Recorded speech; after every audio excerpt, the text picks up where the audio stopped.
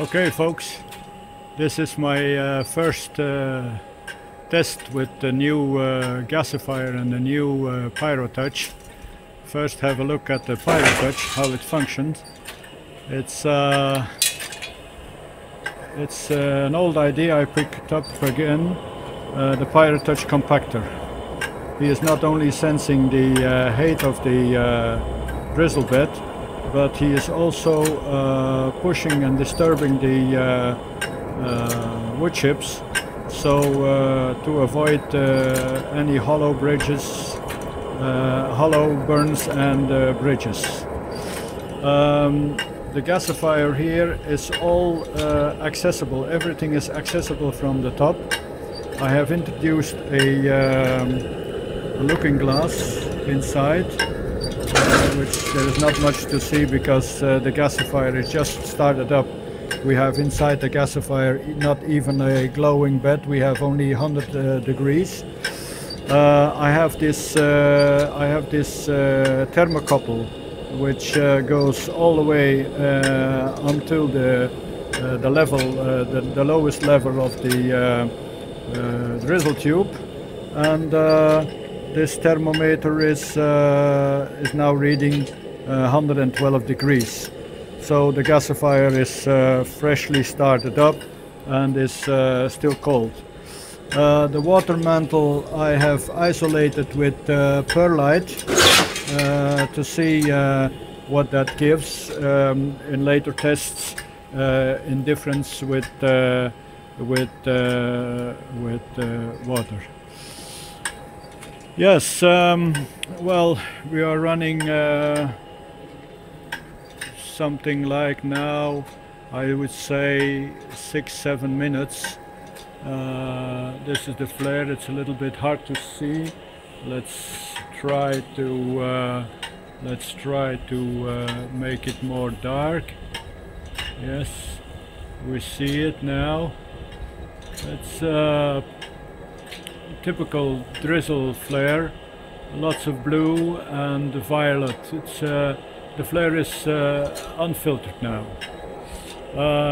I will start my filter only after the gasifier has reached some important temperature. Well, I have not much to do.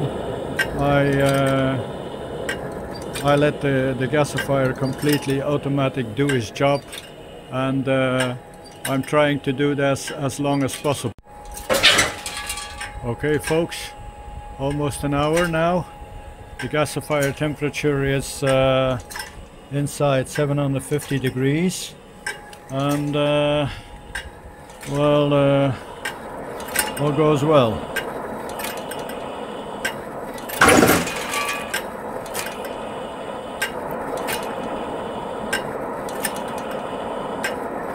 One and a half burning time now. We have reached 770 degrees Celsius inside the gasifier. I still have not started the filter yet. I want first to see what's the maximum temperature he can reach, and then I turn on the filter. Flare is going all the time, sort of blue-violet.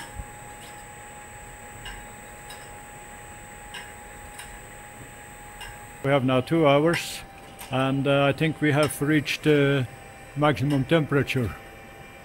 I will start up the filter now.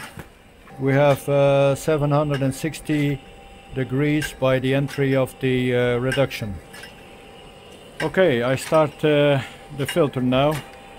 Let's see here, all okay. I have the frequency at 15, and we have still 0 under pressure. That's the flare, but you can't see much. Okay, well, you can see. This is the unfiltered flare. In a moment I start the filter, and let's see what comes out. Have a look at the unfiltered flare. Okay, lots of blue, a little bit violet. Let's start the filter. It has to fill up with gas, so this will take a moment. Okay, gas is coming. Yes, and here we have our filtered flare.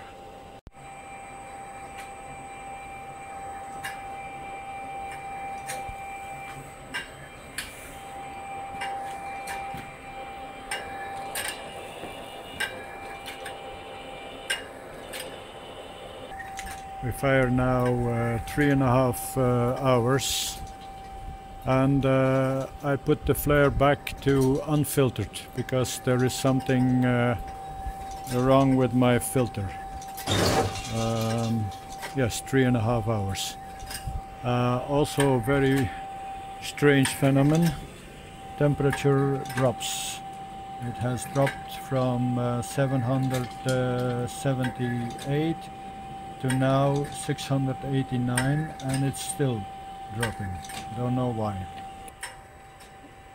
On filter flare, something like flare always steady, under pressure always steady.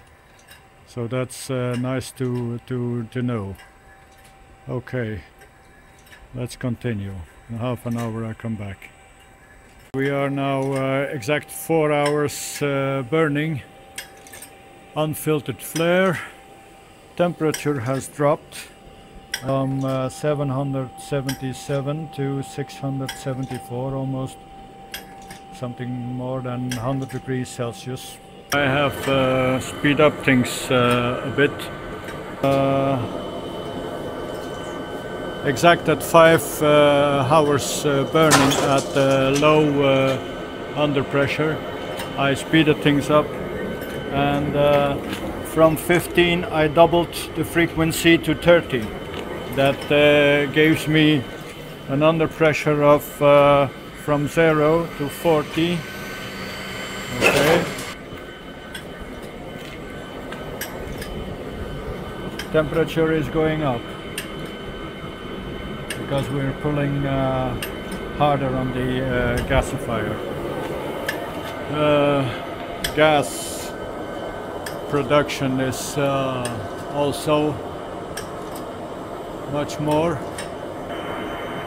Let's do that for another hour and see what happens.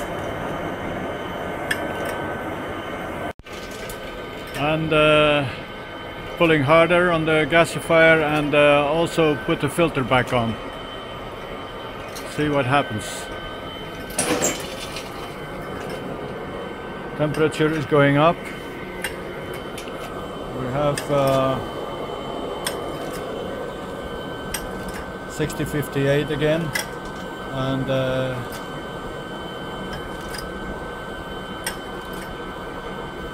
okay. Filtered flare. This is the filtered flare with harder pulling on the gasifier. Under pressure from 0 to 40. 5.5 hours now. Still going strong. The last half hour I turned up the frequency from 15 to 30, and that gives me an increase in temperature from 650 to 768. And here we see the flare. Okay. Well, I have been burning for the last 5.5 hours these regular wood chips, and these are wood chips size between 1.5 and 3 centimeters. And I now will try a bag of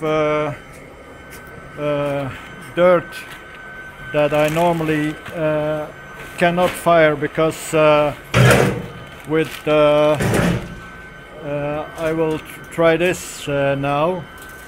Compared to wood chips, it's I can't see. It's dirt. Normally, I cannot fire this in a grate because then just a moment, in an instant, my grate is blocked. See how that goes with this new design. We are now a few minutes away from 6 hours solid burn. This is the flare. When I enlarged the frequency up to 30, the temperature climbed to 784 and it stays there already for half an hour and nothing happens. It stays at 784. Doesn't climb, doesn't swing up. After the 6 hours burn, I felt so confident that I now am testing this dirt. It's really, well, little shavings, let's say from 0 to 1 centimeter. Normally with this stuff I have huge grate issues after a few minutes. Now I think with this design I can burn this bad fuel. Well, let's see. I'm just started and see how that goes. It's really it's like dust. It's very fine stuff, which I normally sort out and put on my compost. But well, so far so good. Well, the small stuff doesn't seem to burn that good. The flares start to pulse and it's a sign. Gasifier has freed himself. Okay, that's a good thing. Oh, well, now we see a huge tar flare because there was a bridging. This small stuff seems to bridge and then creates a hollow burn, and too much fresh wood gets in. So now this has to carbonize and the flare will adjust himself. Dirty stuff is not that good for the... Although the gasifier seems to have no real great problems with it. Well, let's burn a little bit more and see. The flare starts adjusting itself. Maybe. Just a test. No, there are definitely, with this fuel, there are definitely problems. There are definitely problems. Okay, not so much sort of breathing problems. Now he breathed himself free.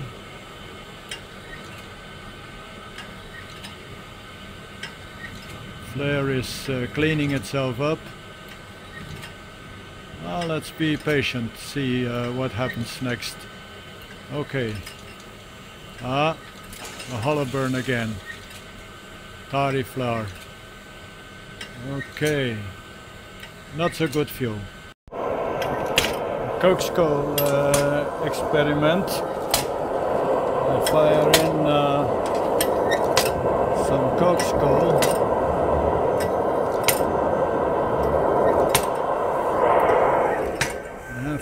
Coke skull.